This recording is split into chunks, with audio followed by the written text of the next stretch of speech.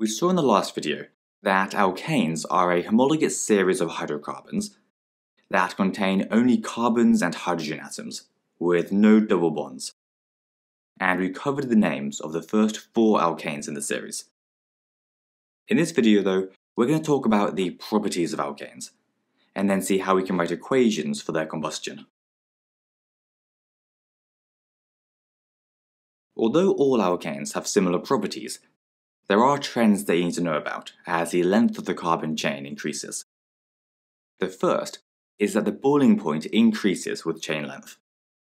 So these 4 here all have fairly low boiling points, and so exist as gases at room temperature, because they have the shortest chains.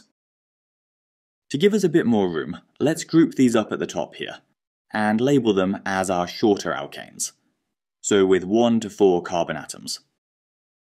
By comparison, longer alkanes, with more than 4 carbons, are liquids at room temperature. And if the chains are really long, then they could be solid. This feature actually explains their next property as well, which is that shorter alkanes are more volatile, meaning that they evaporate more easily, because of that low boiling point we just talked about.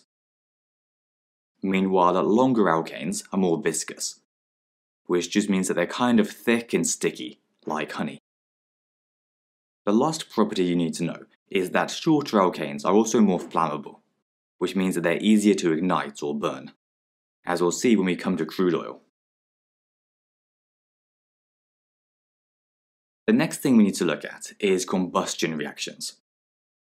One of the main uses of hydrocarbons, like alkanes, is for fuel, because they release loads of energy when they're burned with oxygen. As long as there's enough oxygen available, we get complete combustion, which is when a hydrocarbon reacts with oxygen to form carbon dioxide and water, releasing loads of energy in the process. So we could say that it's an exothermic reaction. We could also say that the hydrogen and carbon in the hydrocarbon are being oxidized, as each of the elements is combining with oxygen to form CO2 and H2O respectively. Now, when it comes to exams, you need to be able to write out the equations and balance them. For example, you could be asked to write the balanced equation for the complete combustion of propane. We saw earlier that propane is C3H8. So we'll react this with O2 to form CO2 and H2O. Then all we need to do is balance it. We know that on the left we have 3 carbons, so on the right we'll need 3 CO2s. We also have 8 hydrogens on the left, so because each H2O molecule contains 2 hydrogens, we know we'll need 4 of them on the right. Then lastly, we need to balance the oxygens. On the right, we now have 6 oxygens in the CO2s, plus 4 oxygens from the waters, so 10 in total. So to get 10 on the left, we'll need 5 oxygen molecules.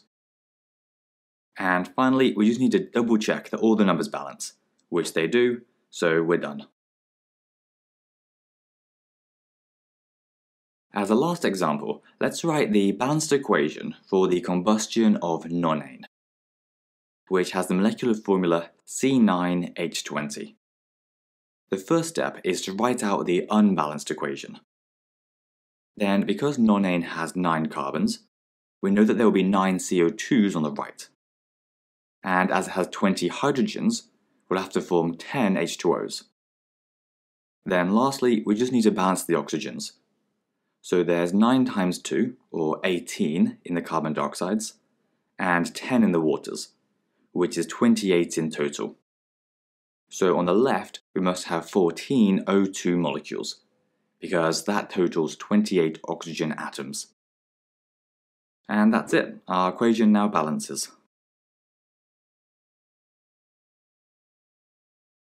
The key point to take away from this video is that the properties of hydrocarbons, like alkanes, depend on the length of their carbon chain, with the shortest hydrocarbons having the lowest boiling points, and so being the most volatile and flammable, which makes them great fuels. And whenever we use a hydrocarbon as a fuel, we call the process combustion, with complete combustion only taking place if there's enough oxygen available, which will produce carbon dioxide and water, releasing loads of energy in the process.